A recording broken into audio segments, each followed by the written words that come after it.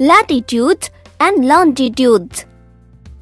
Just like a letter is able to reach your house through your address, a specific place on the map or on the globe can be located with the help of geographic coordinate system.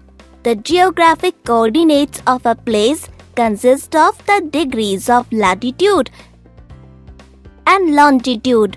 Latitudes or parallels are imaginary lines drawn parallel to the equator towards both the north and south directions. They are measured from 0 degree to 90 degrees in both hemispheres. The earth is round, and so the length of the latitudes decreases as we move towards the poles. Longitudes or meridians are the imaginary lines drawn between the two poles. They divide the earth in 360 equal segments, like that of an orange. The 0 degree longitude passing through Greenwich in England is called the prime meridian.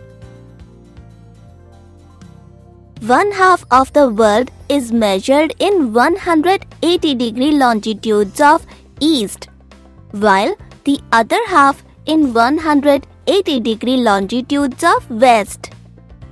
Both the latitudes and longitudes form a grid in which they intersect each other at right angles.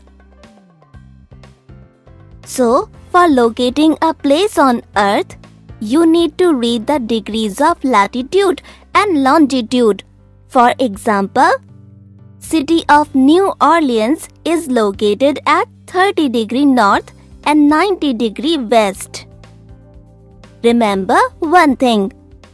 Although a few lines of latitudes and longitudes are shown on the globes and maps, their number is infinite. So, a city can fall in any one of these crossings.